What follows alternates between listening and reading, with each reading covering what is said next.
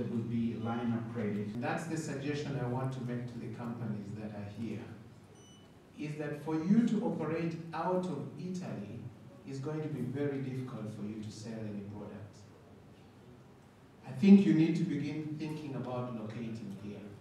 The problem is that there is no international trade show here in Uganda that could attract Italian companies to exhibit on the market.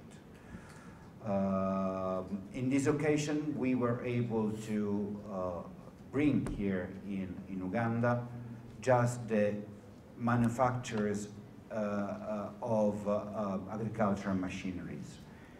We are planning in future to do the same thing about Italian companies that are in the process and in the cold chain and in the logistic and in the packaging industry as well, so that you can experience all the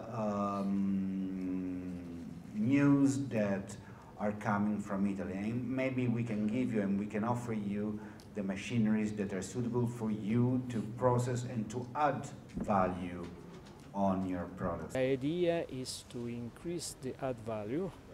This is things that your presidency is always saying in all his public speech. I mean, you sell the green coffee at a very cheap price when we buy in Italy or in Europe the same Uganda coffee, already toasted and treated.